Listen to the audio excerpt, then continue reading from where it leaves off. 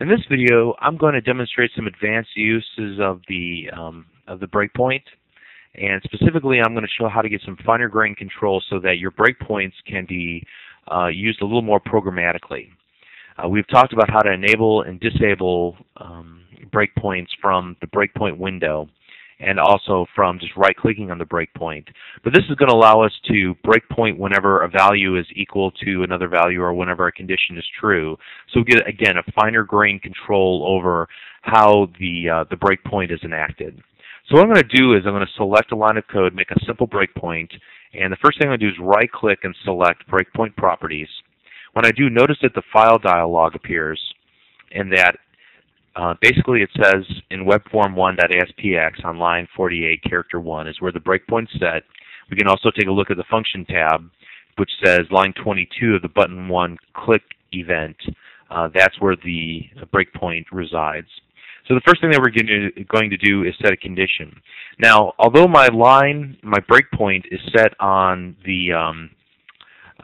a line that has nothing to do with the value of I, I'm going to go ahead and set the condition whenever I equals 3 and this code hits to this point in its execution, then I want the application to stop. So let's go ahead and test this new breakpoint that we've created.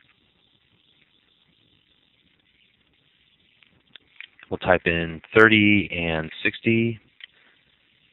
And so let's take a look at, it stopped on this line. What's the value of I?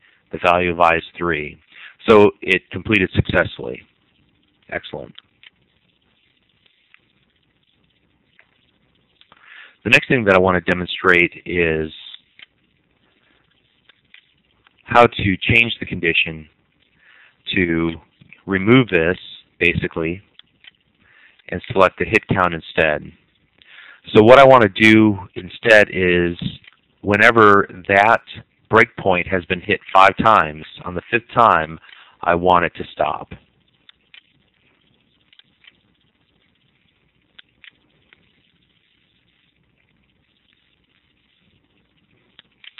So I'm going to go ahead and select some values here.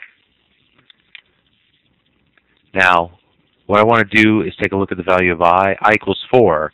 But as you can clearly see that we want it to stop when the hit count equals 5. Well, the reason is because when I equals 0 to 4, that would be 5 times that this breakpoint would have been hit.